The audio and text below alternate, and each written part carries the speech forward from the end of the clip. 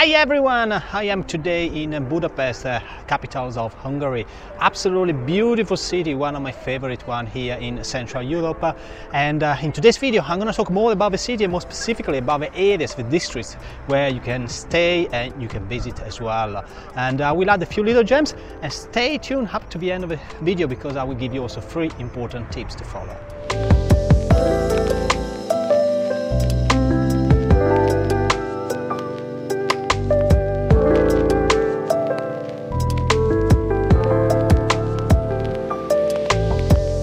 Here I am starting this video with area number 5, District 5, which is the historical center of the city, which overall I think is the best place to stay in Budapest. Why?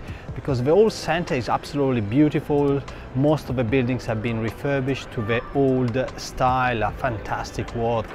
Main square that you see here on my back, and the Váci, which is the main street, the shopping area of the city, are fantastic. You are really stone away from other districts like District 7 for nightlife. I'm going to talk later about that, or other districts like in 9 where you can have more of a local experience, and you are a stone away from the castle just on the other side of the river. You see how good is this location. You are close to everything and it's a beautiful area to stay. What's the drawback? Must be a drawback, isn't it? Well, the price, obviously. It's the most expensive area to stay in the city. This doesn't mean you can't find deals, but you know, they're gonna be probably more expensive than other deals in other area.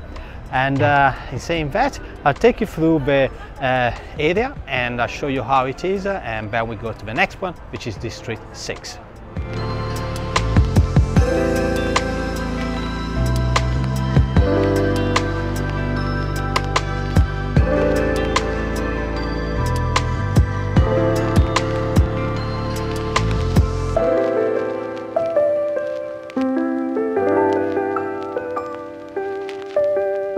And here I am in a quiet district of Budapest, district number 6. I am next to the main avenue, which is Andrassy Avenue. Beautiful avenue with lots of nice shops with labels like Gucci and the likes. And next to me is the Opera House, one of the places really you want to book a night here. Surprisingly enough, this district is not actually very expensive. It's very good value, in fact.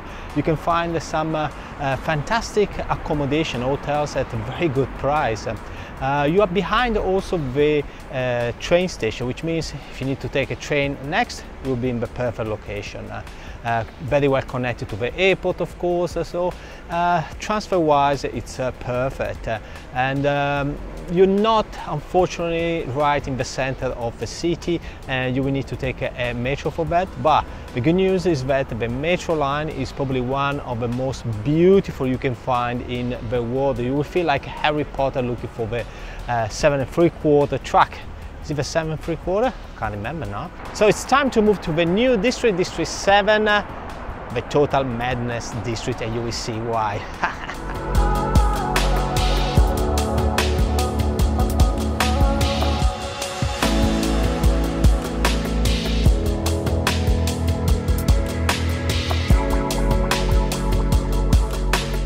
And here I am in District 7, the Jewish district, which nowadays honestly is known as the nightlife district.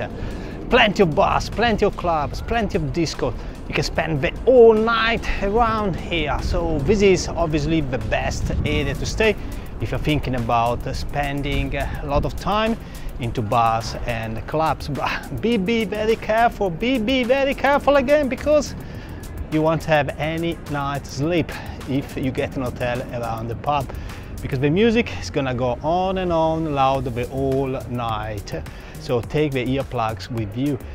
Still remember in this street here on the back, I went for the first time 20 years ago when they opened the Zimblakert, the first ruin bar of Budapest. Absolutely gorgeous time there, and hardly any English spoken. Today it's only English. Honestly, my opinion, it's not probably the best area to stay unless you select a very good hotel in a quiet area. I will provide a link inside the video description.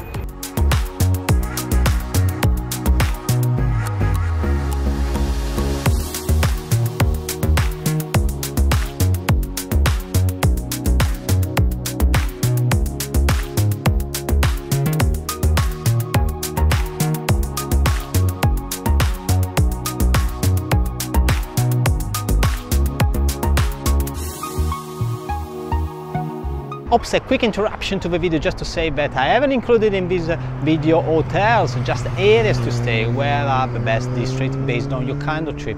Now, if you want to know more about hotels or Airbnbs like, what you should do, you should check into my video description, or there is also a blog post that I wrote. I will put it here, and you can go there because you will find a ton of information, not only about the best areas, also about beautiful restaurants to go, inexpensive places, cafes, basically all of the places that you can enjoy in Budapest. But let's get back to the video.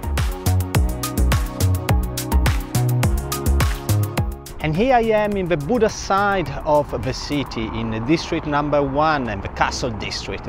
Beautiful place, very leafy, very quiet as well. I am at the moment in the garden of the castle, fantastic place to visit. And the view, look at the back, amazing. Yes, you're not in the city, you're not in the historical city, but I tell you, even District 1 is absolutely gorgeous with beautiful streets, and it's very quiet compared to the other side of the city. So if you're after, you know, bars and restaurants, probably is not the place for you. But if you're after a relaxing stay, a quiet stay, maybe if you're traveling with a family, you want to have some time, of course, spent into the attractions, but most of the time also with the family, you know, playing maybe in the gardens, in the playgrounds, plenty of them around here. So you have this possibility. And price-wise, it's very similar to the District 5, the central area, but I tell you, the view that you can get from a few of the apartments, actually I'm gonna add a couple of them into the video description that you may want to check. But let's have a look around and see how is this area.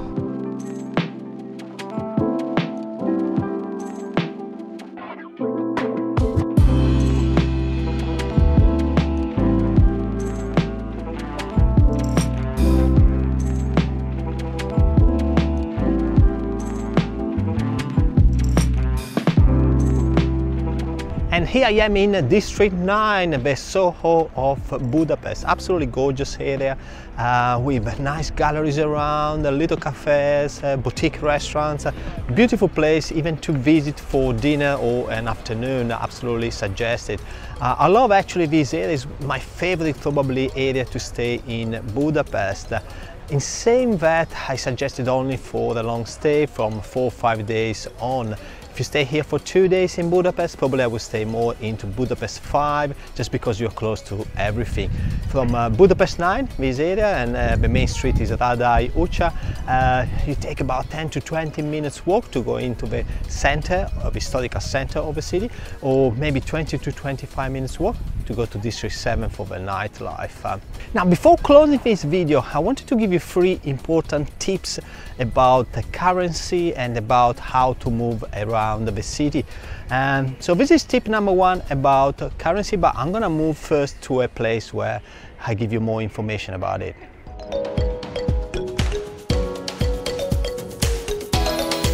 The first tip here is about the exchange rate.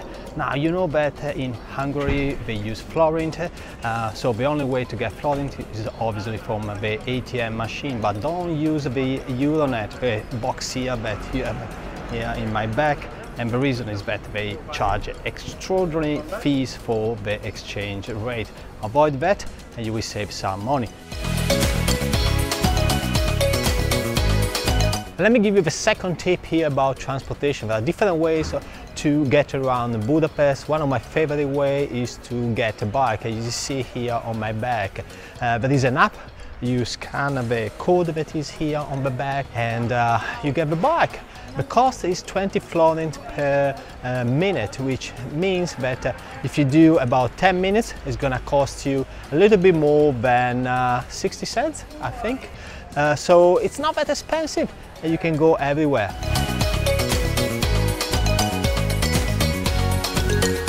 Now, the last tip I give you for the Budapest trip is to download the Budapest Go app. This is the app that you want to have to take the transportation system. It's as easy as that. You run it, you buy the ticket, and then you scan this code, which is here, and that's the way you validate your ticket.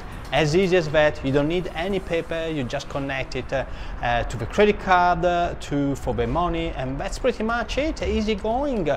What do you want more? So 2 apps to download for Budapest. One is the mobile Go and the other one is the mall baby, which is for the bicycles.